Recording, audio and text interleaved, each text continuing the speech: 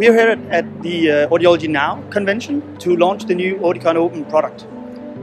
The great thing about new Audicon Open is that it has a number of technologies that can help reduce the load on the brain when you're listening in complex and noisy environments. So what you see here at our booth is a demonstration of how we can use pupillometry as a measure of the cognitive load.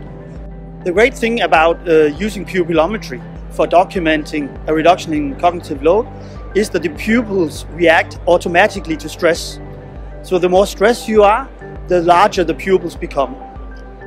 So basically what we can see is that when we turn on these new technologies that we have in Audicon Open, we can see that the pupils become smaller, and thereby that indicates a reduction in the cognitive load.